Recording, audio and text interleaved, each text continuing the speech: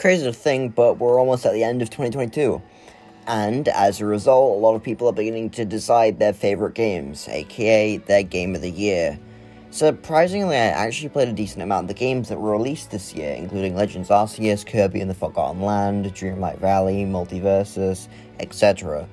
However, my game of the year personally comes down to 3 games: Sonic Frontiers, Xenoblade Chronicles 3, and Pokemon Scarlet and Violet. The last being a late addition, which I didn't plan on including at first when I began writing this because, well, it wasn't out yet and I wasn't sure I'd enjoy it as much as I did.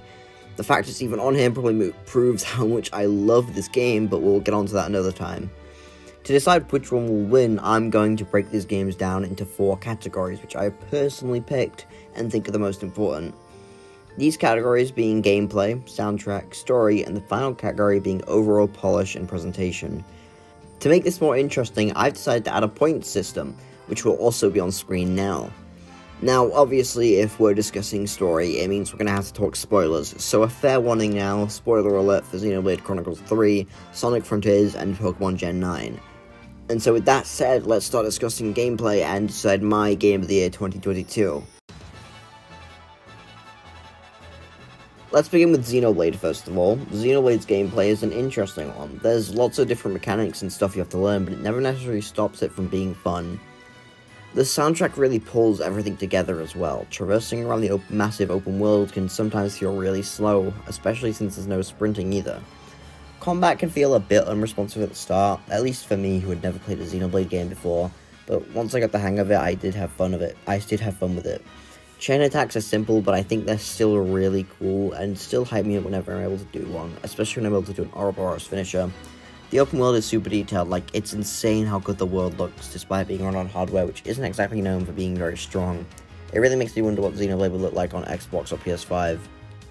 Moving on to Sonic, the gameplay in Frontiers is a whole new direction for Sonic, and so far it's been really fun to play.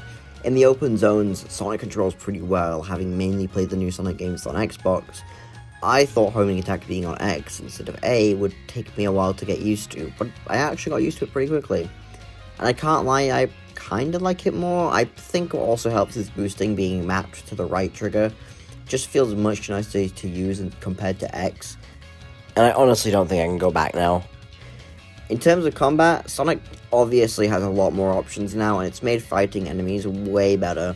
Though there definitely needs to be some balancing adjustments, because having some moves like Sonic Boom at the very start felt OP, to be honest. But other than that, I've been really enjoying the gameplay and traversing the open zones, aside from Chaos Island. Fuck Chaos Island. Not really going to discuss Cyberspace since it's not part of the main game, but yeah, it is kind of clunky, but doesn't take away from the main game. Finally, with Pokemon, this game is addicting as fuck. Like, genuinely I love this gameplay.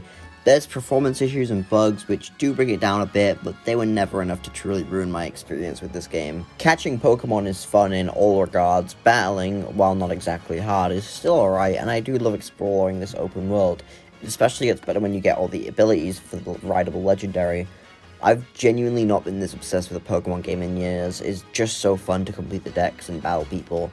Terror raids, while not great, are an interesting way to implement the Dynamax battles from Sword and Shield, but they could definitely be improved a lot.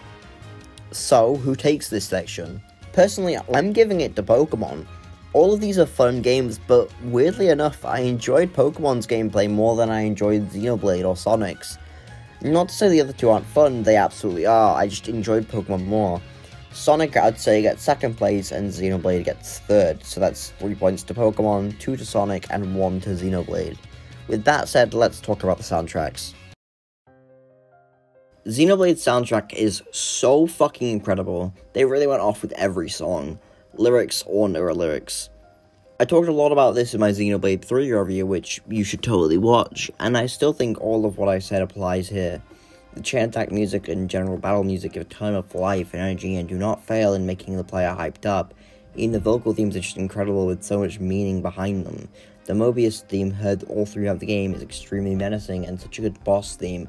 If you heard it, you'd legit think it's a final boss theme. If you want to hear more on this, then again, I really recommend you watch my review on this game because I go further into it there.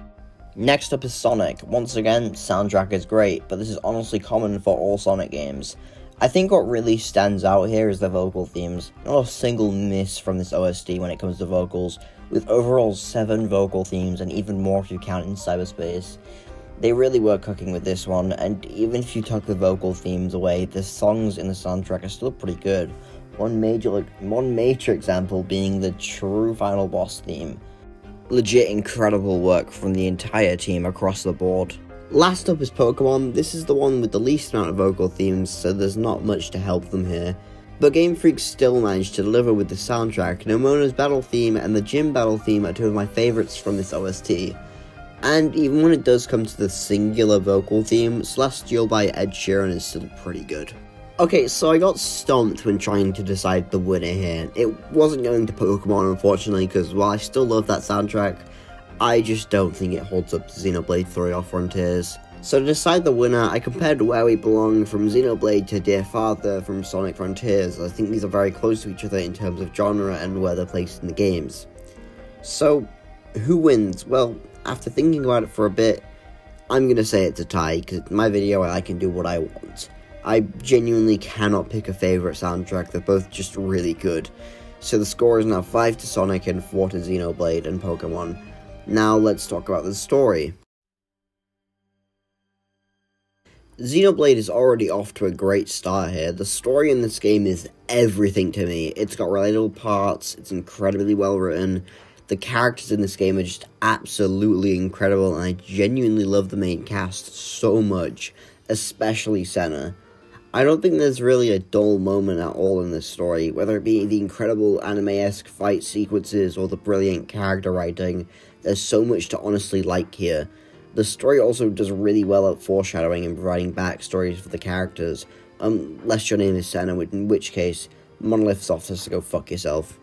Moving on to Sonic, this story is alright. I have 2 major issues with this story, the first being that compared to Xenoblade and Pokemon, if you aren't really a Sonic fan, in my opinion, it's going to be hard to care about what's going on in this story.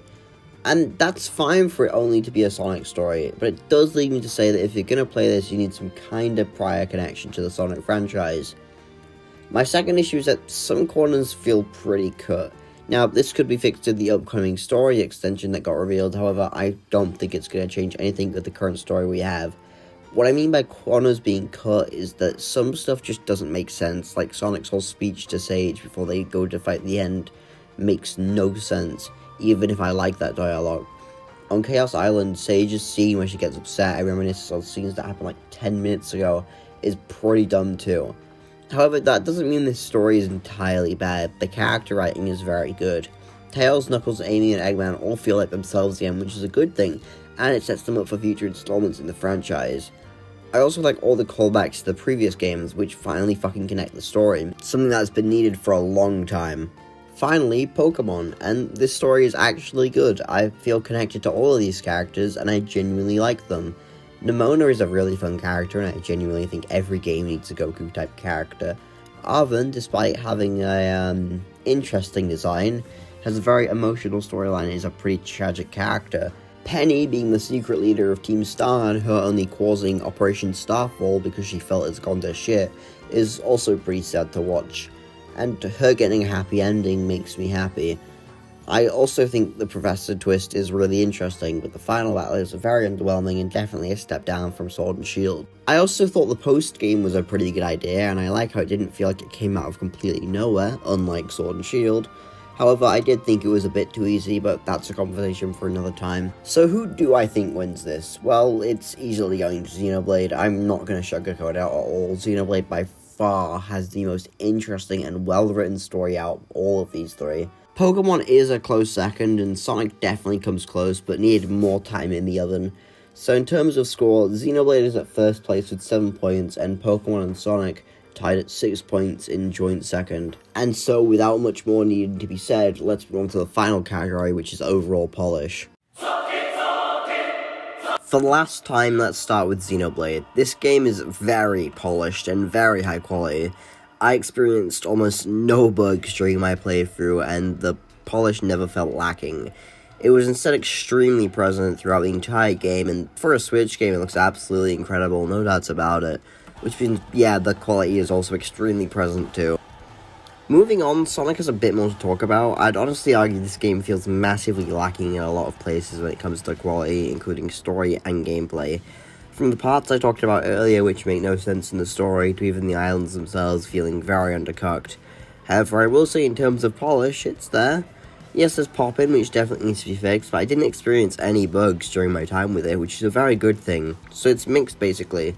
It's lacking in quality, but in terms of polish, I'd say it's about 75% of the way there. Finally, we have Pokemon. When it comes to discussing the quality of this game as not only a Pokemon game, but a game in general, this game is very good quality. It's fun, the story is great, and the soundtrack is pretty damn good. This game is good quality, and I genuinely recommend it if you're a fan of Pokemon. Now, in terms of polish, this is where things get a little problematic. Going off my experience purely, I think there's some kind of polish there, but also not that much. The frame rate is pretty bad at certain points in the game, the resolution is noticeably lacking, holy shit, and the pop-in is definitely there, that's for sure. I don't think I really need to say who wins this round. I'm obviously giving it to Pokemon Scarlet and Violet as I'm just kidding, it's Xenoblade. Without a doubt it goes to Xenoblade. It's incredibly high quality for a game exclusive to the Switch, and I honestly wish these weren't exclusive because the Xenoblade games having the horsepower of a Series X or a PS5 would be incredible. Sonic is very much lacking in the quality section and Pokemon is lacking in polish, but I don't think I can tie them either, so I'm going to use a bit of bias here, and I enjoy Pokemon more as a game. So, while I love Frontiers, I'm going to give second place to Pokemon and third place to Frontiers, which ends the score being 10 to Xenoblade, 8 to Pokemon, and 7 to Frontiers. Which means, yes, I said it, Xenoblade Chronicles 3 is my game of the year for 2022. I just want to point out that this video is entirely my opinion, and if you can't respect that, I'd honestly just recommend you don't speak at all. I love all three of these games, and I want that to be known. If I criticize Frontiers, it's not because I hate it, it's because I think there was more to be done. If I keep talking about Gen 9 a lot, it's because I loved Scarlet and Violet, but I'm very aware of the flaws they have. These final scores are not indicative of their overall quality, but just how I ended up due to how I ended up finding the game. I feel like ending it there would be a bit of a weird note to end this year on, so I really just wanted to thank you all for the support this year. Whether it be through Twitter or YouTube, it means something to me. Next year is going to be a big one for the channel as I start the Pokemon retrospective and we finally finish the Chapter 2 rewrite. Along with Spider-Man 2 and Spider-Verse, which I will 100% be covering because, well, of course I will. Whether you choose to stay and watch or not is up to you, but I hope you all will no matter what. With that said, thank you all for watching. Remember to like and subscribe. Social media is in the description as always, and I'll see you all in 2023.